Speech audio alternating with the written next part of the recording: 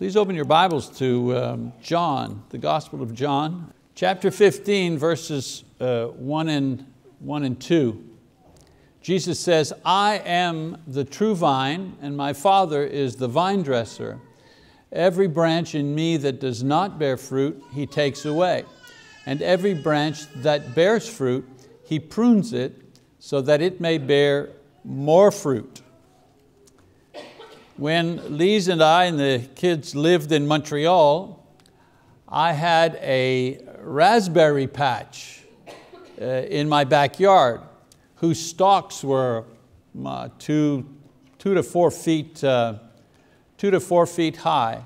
And we'd eat sweet, delicious raspberries in the summer. I had so many, I had to kind of put them in baggies and give them to people. We had so many raspberries, just a wonderful, wonderful thing. And when I went online to get information on how to care for these, I was told that I had to kind of cut the stalks down to the ground level so that they would grow again the following year. And to me, I'm not a gardener person, I don't garden. So to me, this sounded so counterintuitive. My Italian nature, I wanted to feed it. I wanted to feed it and give it water and do all kinds of stuff, and fuss over it and just clip it a little bit here and there, and no, just cut that thing down to the ground, and I did it, reluctantly I did it. And sure enough, the following season, it would grow, and it just grew bigger, more raspberries. It was great. I think we know from experience that without pruning or cutting back shrubs, trees, plants, whatever, some flowers, some plants would just not grow properly. And so in the passage that we read this morning, we see that this principle of pruning is also true as far as the church is considered. Jesus says that God is always at work pruning, so to speak, His church, and He does so for a variety of reasons. And so this morning in my lesson, I want to give you 3 reasons why God prunes His church. Reason number 1, God prunes His church to get rid of the dead wood. Jesus says plainly, He cuts off every branch of mine that doesn't produce fruit. That's pretty plain. Branches that don't produce need to go because they're taking up space and nutrients needed by the tree. In the church, the unproductive members are eventually cut away as well, and need to be because they take up ministry resources and time and spiritual energy without producing anything in return. Oh, they may still be sitting on a pew from time to time, but once the Lord cuts them away, they're no longer attached to the tree. Now, there are various ways that the Lord does this. First of all, He either calls you to judgment in death. That's one way He prunes. This is a drastic method, but your empty and unproductive Christian life simply comes to an end suddenly in death. Like the man in Jesus' parable who wanted to build bigger barns, or the one who ignored the pleadings of the beggar at his doorstep in Luke chapter 12 and 16. What happened to them? Well, they were spiritually unfruitful despite their earthly blessings, and God just cut them away from physical life and sent them on to death in order to await judgment. That's one way He prunes. Or God lets you cut yourself away, like the prodigal son in Luke chapter 15. That's one method. He lets you do it to yourself. In this parable, the younger son cut himself away from the father, and the father let him go. Of course, we know that he eventually came back in repentance, but in real life, not everybody comes back. Demas, for example, a Bible character, is a good example of a real life example of this person cutting themselves away from the church. In the epistle to Philemon in verse 23, Paul refers to Demas along with Luke and others as his co-workers. And then in Colossians chapter 4, verses 7 to 14, Paul sends greetings on behalf of many people, describing some service or some spiritual trait that each one of these exhibited. A beloved brother, a faithful helper, a co-worker, a servant in the Lord. He gives each one a kind of a prefix to his service, to his value. And in verse 14, he ends the passage by simply referring to Demas in the following way. He says, Luke, the beloved physician, see, that's who Luke is, the beloved physician, sends you his greetings, and also Demas, period. Nothing to describe Demas. Demas was with Paul, but he was no longer serving, not very active, not very fruitful. And so in 2 Timothy chapter 4, verse 10, Paul finally reports that Demas has gone. He explains it this way. He says, for Demas, having loved this present world, has deserted me and gone to Thessalonica. And so Demas was fruitful, yes, and then less and less and less so until he just cut himself away by his desire to return to the world. Paul had many effective and fruitful co-workers in Tychicus, Onesimus, Aristarchus, Mark, Justus, Epaphras, and Luke, to name just a few. Demas was one of these for a time, but when he ceased to produce and yearned to return to the world, Paul and God let him go. Sometimes people just cut themselves away from the tree. God also prunes the tree in order to remove the harmful growth. Sometimes the tree contracts a disease and certain branches are infected. In these instances, you have to remove the infected branches in order to save the rest of the tree. Some people in the church cause trouble and they threaten its reputation or its stability or its spiritual health. When this happens, God will clear away the sick parts to guarantee the life of the healthy part. Again, how does God do this exactly? Well, sometimes through death. In Acts chapter 5, there's the story of a couple who lied about their offering and they were struck dead immediately. It makes you be careful what you write on that white card there. You may not make it out alive. Just teasing.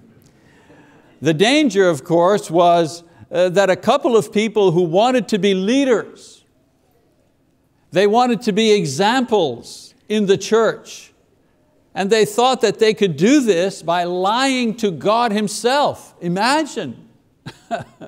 Imagine. How dangerous would it be if corrupt people like this had found their way into the leadership of the early church? Of course, death is not the only or the usual way that God prunes the church of poisonous fruit, although we are eventually all removed from the church building in this way. God has given the church another way to prune itself of divisive, immoral, lazy, and false brethren, and this is the method of discipline. Just as families use discipline to correct disobedient children, the church has to resort to this as well when members cause trouble or they bring shame on the body and thus threaten harm to the Lord's church. There are many forms of church discipline described in the Bible, and they're given for various types of problems. For example, disputes between two people. Jesus talks about this in Matthew 18, where He says, go to your brother, if your brother sins against you, go to your brother, one-on-one. That's one way of settling a kind of a dispute. And then there are people who cause division in the church, and there's a whole other approach to that. Paul describes in Romans chapter 16, verse 17. Those who are guilty of gross public immorality. Paul gives instructions in 1 Corinthians chapter 5 and how to deal with those people. And then those who are trapped in sin. personal sin that is destroying their faith. Again, Paul describes the approach in Galatians 6 that one can use to help those people. Now, the approach is different in each situation, but the objective is always the same, to make the person aware that they are in trouble or they're causing trouble, or to try to help that person correct the problem and deal with it. And then to separate people who are causing trouble from the church, to prune them away if they continue that sinful behavior. You know, we had to do this disciplining action several times when I was in Montreal, for example, and it was always painful, but it was necessary. I remember a time there was a retired minister who continually caused division and turmoil in the church in Verdun. He had retired and he had kind of placed membership with our congregation in Verdun, and after a time there started to be trouble, just trouble, arguments and divisions and stuff going on, and we wondered what is going on here. And eventually we found out that he was the one causing and whispering this, and he disagreed with this, and he was forming a posse over here to agree with what he was thinking. He was just causing trouble. And so we went to him and we warned him several times and told them that we would refuse to have fellowship with him if he didn't just behave himself and stop causing this type of turmoil in the church. Well, after we did this, he left. And guess what? No more trouble. No more trouble, peace and quiet. Everybody was getting along. Now, other churches where he went refused to discipline him, and he caused division in those places. As a matter of fact, the congregation that he was last with eventually split in two. But when we disciplined or pruned him away, we inoculated ourselves against further illness and trouble. It's not easy to do and it's painful, but sometimes it's necessary.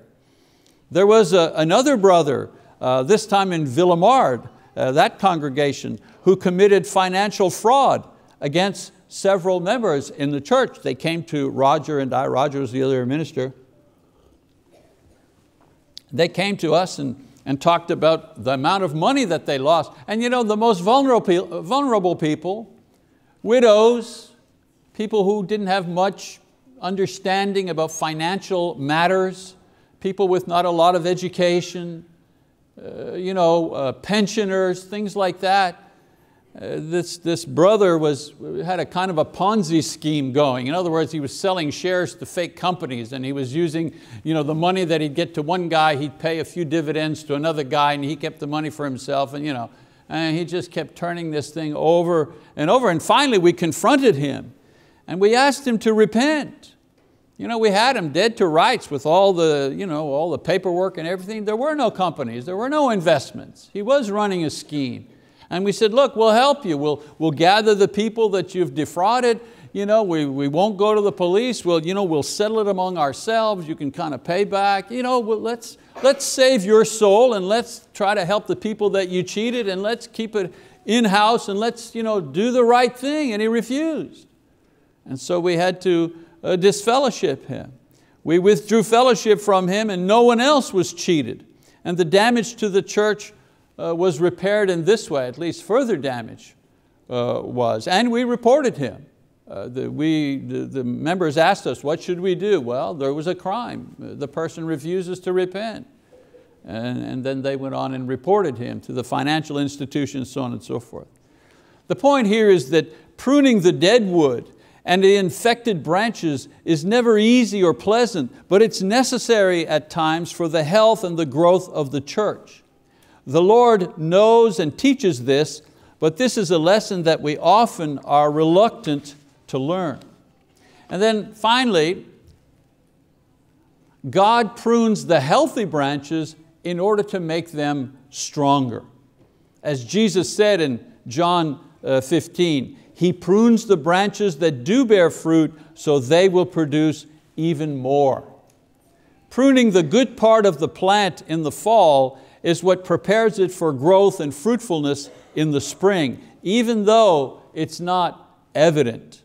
You know, when I cut my lush and leafy 4-foot raspberry stalks down to the ground level, there wasn't much to indicate that they would come back. But they did, and they were stronger and with a better harvest the following year. The same principle works with Christians in the church, with individual Christians in the church. God prunes us back in various ways to strengthen and to make us more fruitful. And He does this in a variety of ways. Again, for example, sometimes He allows us to suffer illness or disappointments or injustice and various trials in order to test the quality of our faith. Going through these things without giving up our faith and our hope actually increases the quality of our faith, which in turn enables us to experience joy and peace and true hope. You can't have these things without great faith, and great faith is cultivated through God's work in pruning us through trial.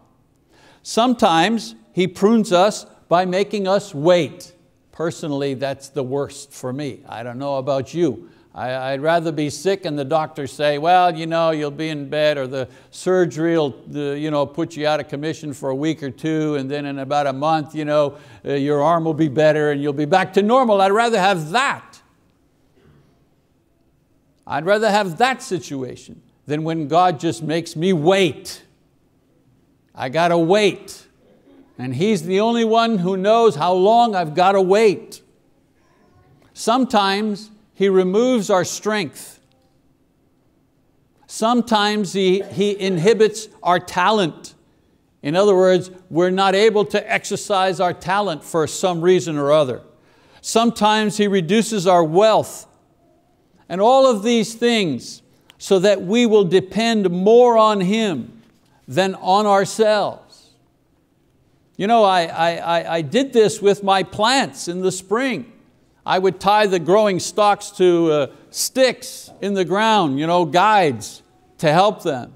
And it seemed to restrict them as they grew. They couldn't just grow wild in any direction as raspberry plants seem to do. They were tied firmly to the sticks, which were driven into the ground. But in the fall, when the raspberries came, the fruit was so heavy that the stalks would have broken if they wouldn't be supported by the stick. Or the fruit would have been on the ground, eaten by the insects. Well, there are several stalks that would have not survived had I not propped them up with sticks. Well, in the same way, God restricts us. He holds us back. He puts limits on us in some way in order to make sure that we can handle the harvest that He has planned for us to bear. He did this with the Apostle Paul. He prevented him from going to Asia. He put a thorn in his flesh. And yet Paul was instrumental in planting many churches in the Roman Empire and writing a good portion of the New Testament. I wonder what he thought as he sat in a dungeon. We say he was in prison. Well, it was a dungeon. It was a damp dungeon basement chained to a pole.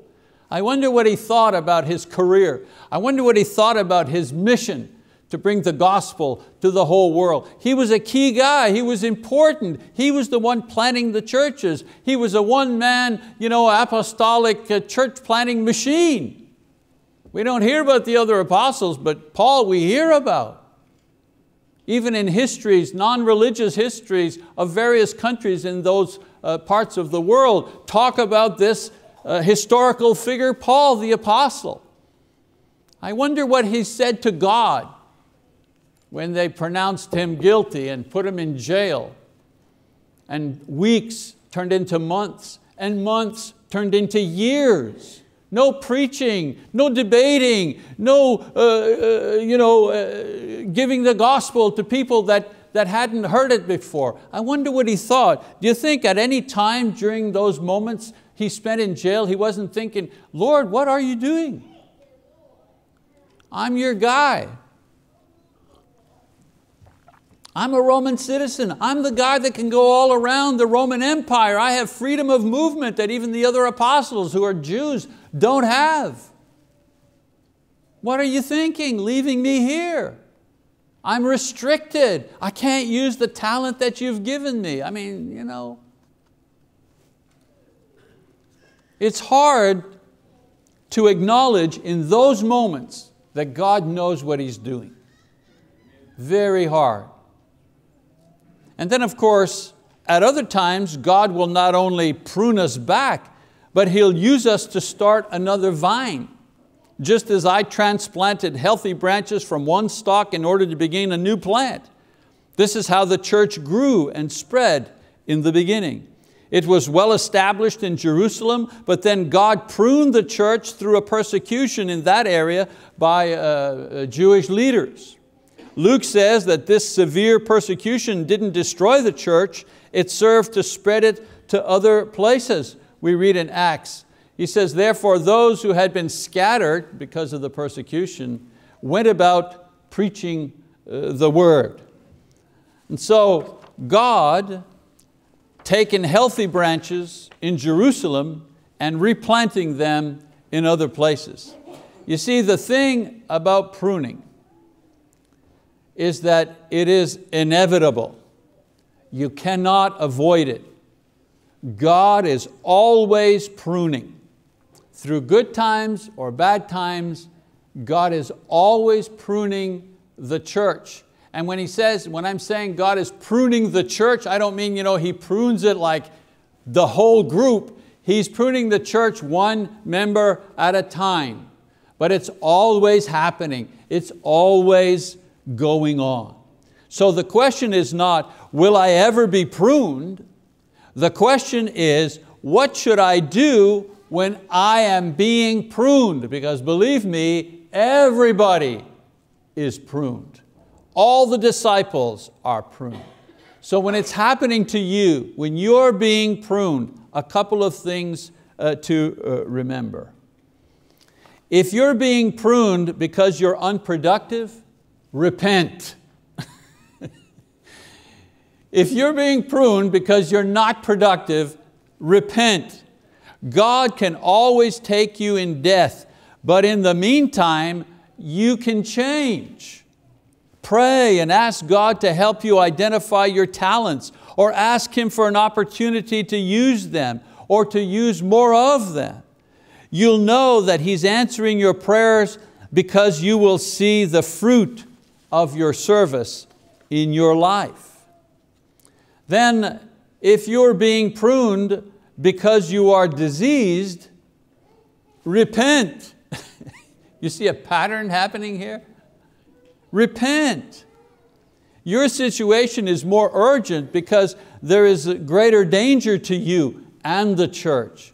Unfruitful branches often linger for a long time before they're pruned away. Theirs is the slow death of spiritual laziness and neglect. But the diseased branch is evident and often removed quickly and painfully. The good news is that when a diseased branch is healed, it usually produces a great harvest of gratitude in the future. How many times have I heard brothers and sisters say, I was going the wrong way and this happened and it kind of woke me up a little bit and I turned things around and I began, thank you God.